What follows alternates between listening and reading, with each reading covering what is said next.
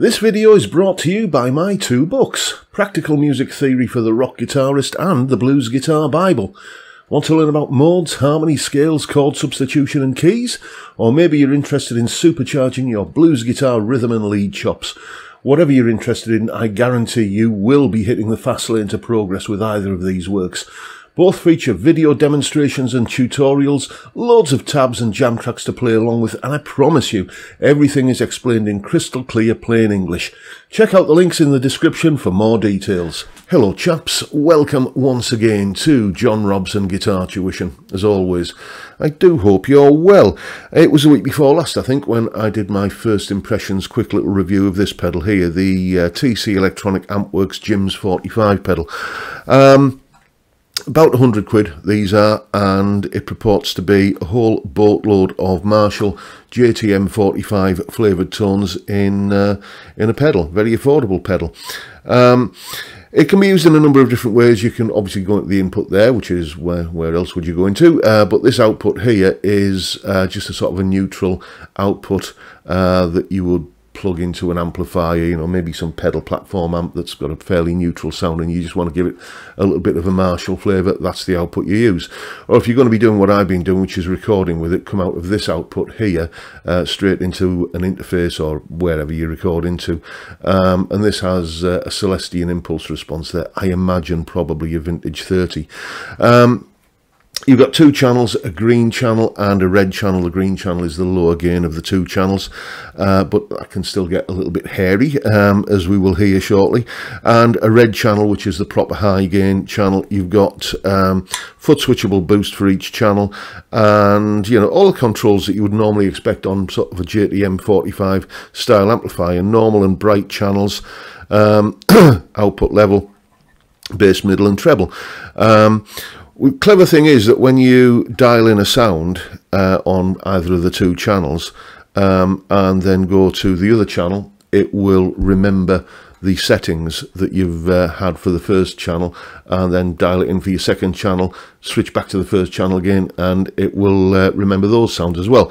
And then, you know, so you got like four sounds. You got the two channels and the foot switchable boost on each one.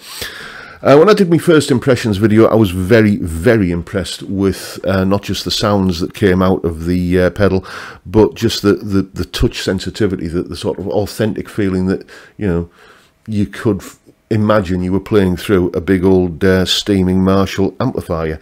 And I said that at some point in the future I would be putting those sounds into a mix. So that's what we're doing now. Coming next, you're going to hear and see a piece of music using a combination of various different clean, crunchy and high gain sounds that pedal produces with a variety of different guitars. Let's have a listen how it fares.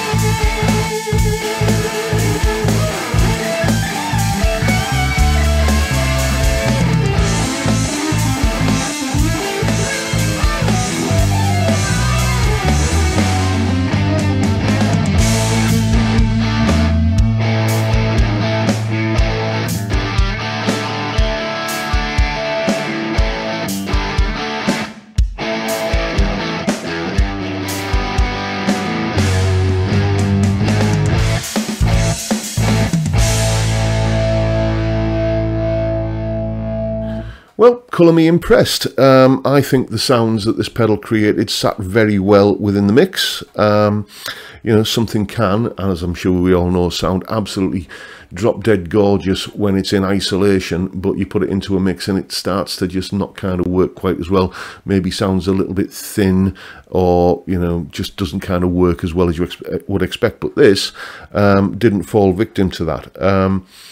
You know, for £100, I mean, I didn't pay £100 for this. I got this as a Toman B stock, although you struggle to see where there's any kind of evidence of it being a B stock. It's in pristine condition. But, you know, even for £100, one of these, if you like that kind of Marshall kind of sound, and you don't want to be kind of going through different drop-down menus and scrolling, squinting into some little LCD display or something like that. You know, the other one, or I think they do an AC30 type one and a Fender twin reverb type one. So imagine like having one of these, for instance, and the twin reverb one on a pedal board with just maybe a few delay, chorus and other pedals like that thrown in. You know, that would be a really good sort of rig that you could use either into some sort of FR, you know, amplification system, or just, you know, straight into a PA. Very, very convincing tones. Well, I can't speak for the twin reverb, but if it's as authentic as this Marshall flavoured one, then yeah, impressive. Coming up on Sunday, there is a little bit of a duel. As you know, I regularly use the vintage channel on this amp here, my Blue Guitar Amp 1 Mercury edition, and the vintage channel on this amplifier has a very old school Marshall tone, which I like very, very much. I've said on many occasions that the guitar tones I'm getting from that amp are, you know, the happiest or the best guitar tones I've ever had. I'm the happiest I've ever been with my guitar tones with that piece of kit. Well, we're going to put it up against this. You know, now these things here, they're about £700-800 nowadays, I think, aren't they? Not sure, I'd have to check, but about that sort of ballpark figure. This is £100. Is this going to be some kind of giant killer? We shall see. Obviously, the Blue Guitar Amp 1 is just more than just a pedal. It's actually an amp. It'll give you 100 watts into a speaker cabinet, and, you know, whereas this is, as I say, just a preamp. But nevertheless, it'd be interesting to see how the sounds that they create match up, and that is the video for Sunday. I will just mention that piece of music that you heard earlier is there's a tab as usual in both Guitar Pro, full tab in both Guitar Pro and PDF formats, along with a clip of me playing it and a jam track to play along with yourself. All of that is, as you can probably gather by what's on screen, up on my Patreon page. There's the address, link in the description. As I'm sure you know by now, $3 or £3 a month gets you access to all of these additional goodies that go along with these YouTube videos, and a massive, massive thank you to everyone who supports me in that, or any of the other ways, all of which are downstairs in the description. And that's it for today, folks. That is my slightly more in-depth review of the TC Electronic Ampworks JIMS45 pedal. Make of it what you will. Hope you've enjoyed the video and found it useful and informative, and maybe even a bit entertaining along the way. And if that's the case, please hit the subscribe button and the notification bell if you haven't already done so. And why not drop me a like as well while you're at it. Don't forget the live stream every Friday, 5 PM UK time. We drink beer and talk about music and guitars and whatever else crops up, basically. It's a fantastic way to kick off the weekend, and I'd love to see you there if you can make it. But for now, I'll bid you all a good day and say thank you so much for watching. Thank you for your time. Look after yourselves, folks. Stay well, stay safe, and above all, stay sane. Bye for now.